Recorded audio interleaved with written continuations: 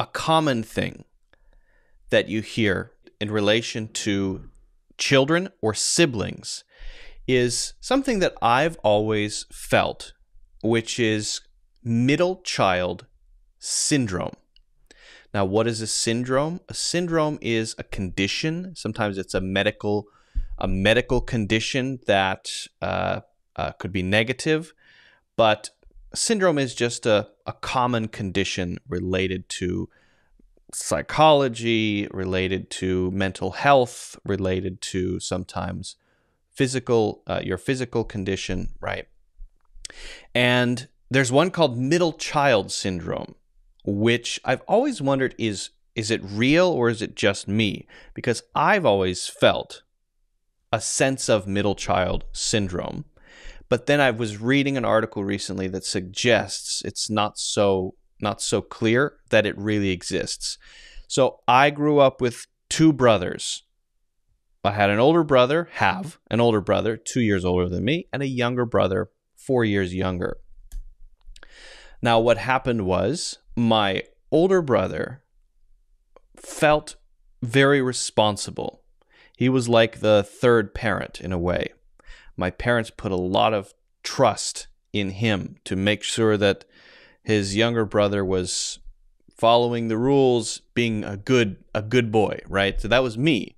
So he was always very cautious and always making sure, are you doing the right thing? Did you do what mom and dad said, right? So I would say he was very obedient. And as a result, became kind of I don't know how else to say it other than kind of a mother hen. Mother hen is a behavior of being protective, right? We might call that a mother hen. Now of course, how did I feel about this? That made me more rebellious, made me resentful and wanting to break as many rules as I could, because he's not a real parent. He's just being a mother hen. And I have to try to subvert his rules as often as possible, which led to some conflicts, of course. Okay, so there's then that, followed by, after 4 years of being the youngest child, and usually the youngest child gets the most attention, my little brother is born 4 years after me. And suddenly he's so cute and adorable and has blonde fluffy hair, and he's the cutest of the three. How did that make a growing boy feel, do you think? Of course, very jealous, right? Resentful of the authority of the older one, and now jealous of the younger one because I'm no longer the youngest and the cutest. And so I tortured him constantly. The thing that people always heard him say was "wook," like that, which is how a little kid would say my name, right? I did terrible things. The worst thing on record that I did was when he was maybe 2 years old. I went to the garden and I found the spiciest pepper I could find. Really, really hot pepper. I think it was a habanero. And I smiled and said, "Here, I have brought you a treat." I gave him the pepper. And of course, that did not end well. He ate it. He ate a big bite of it as a little 2-year-old and then just started screaming and crying and turned as red as a tomato. And I ran away feeling great about myself. But I think later I was punished. So this feeling of being kind of stuck in the middle is called middle child syndrome.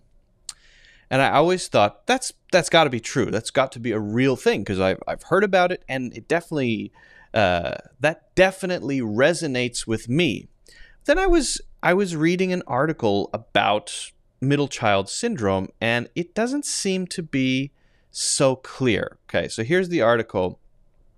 Birth Order and Personality, the Science Behind Middle Child Syndrome.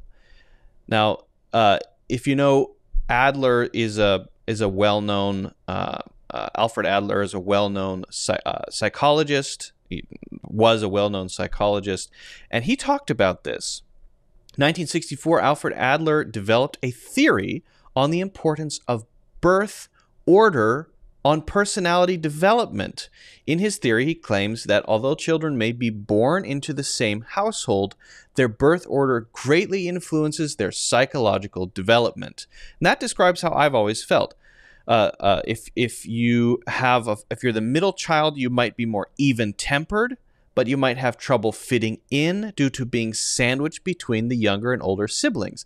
That is always exactly how I've felt as the middle child, especially as a child, right?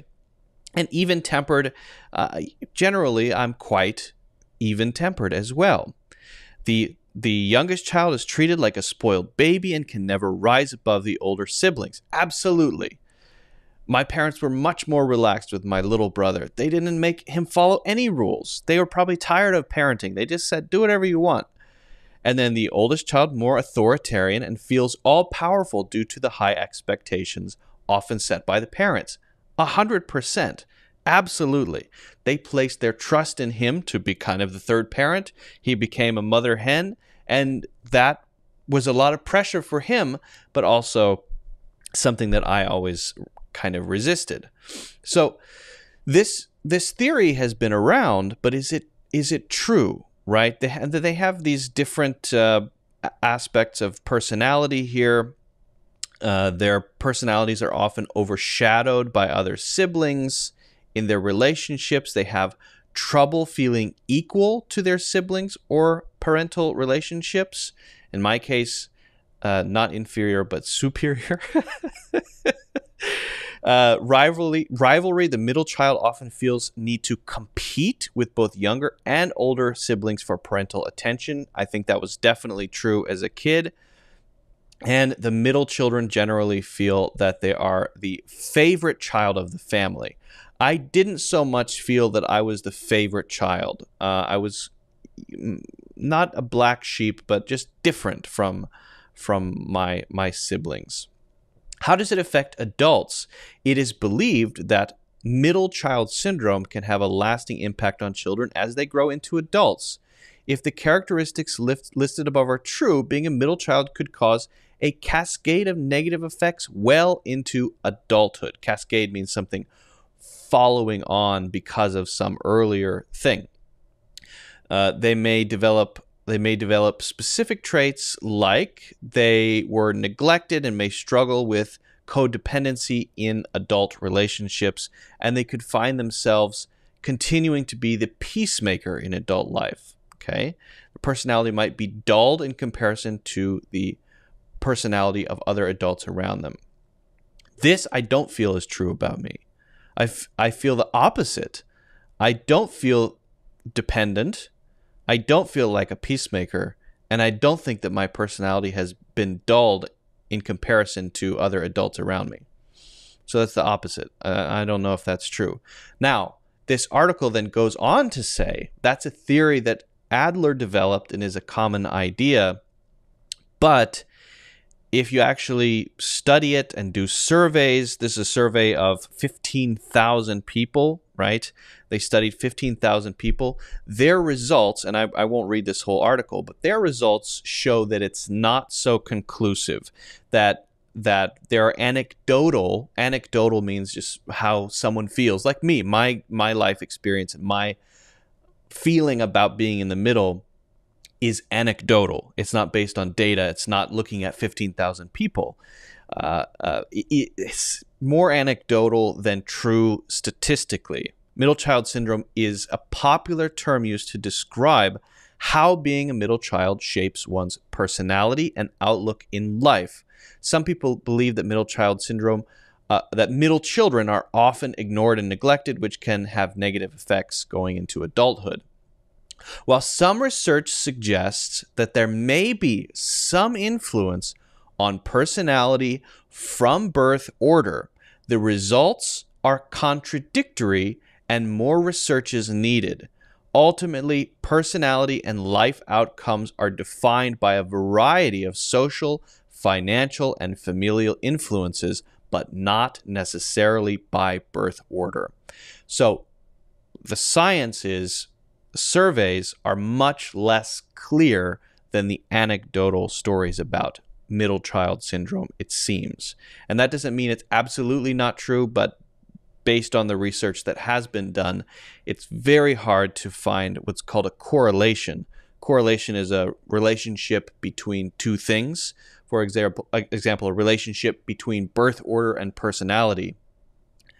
According to this, it's not so easy to find a correlation between which order you are among your siblings and your personality, especially later in life. So I think that's interesting. We get these common ideas, and it makes me wonder if possibly we shape our... It's a self-fulfilling prophecy. We shape our personalities or how we think about our personalities based on what we hear about, like theories of middle child syndrome, making me think, well, maybe I have that. And then because I think I have that, or I think I experienced that, I then tell the stories of my childhood memories to fit that because I think I am that. So I wonder. It's interesting. And I think also sometimes statistics and surveys can't quite get at the on-the-ground truth of someone's real lived experience. So I'm not really sure where to go with that. It's kind of inconclusive, but I still find it interesting. And when I think about my childhood, I really do think that I had that classical middle child syndrome.